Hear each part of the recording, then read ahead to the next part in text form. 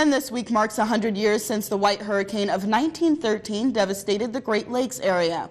WBKB reporter Lindsay Iadeluca spoke with a maritime historian today to reflect on the deadliest storm to ever strike our great waters. Beware the gales of November. Those words ring true more than ever this week as we all remember the deadliest storm to hit our area 100 years ago. Today, actually, November 7th is the beginning of a great storm that happened 100 years ago. 8 of the 12 total losses occurred right here in Lake Huron. A combination of weather fronts that created immense devastation to commercial shipping in 1913 and took the lives of over 250 people. Of the 12 vessels that were total losses, 4 of them are still out there. There are 2 including within Lake Huron that have not yet been located. Lasardi is one of the many who research and investigate shipwrecks in our area, hoping to find more valuable artifacts to put on display. We also have here in the building the collection of archaeological materials for the state of Michigan that came off of shipwrecks, and the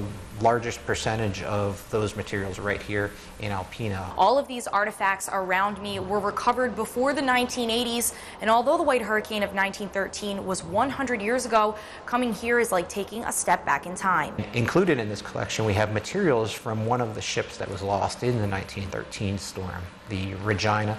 It was a package freighter that sank off Lexington. There were quite a valuable cargo on board, primarily liquor. There was a lot of scotch on board, and the state actually gave a permit to the salvors to recover about 3,000 scotch bottles. Which is just one example of the many artifacts on display that give everyone a closer look into the magnitude of these famous shipwrecks that struck our Great Lakes a century ago.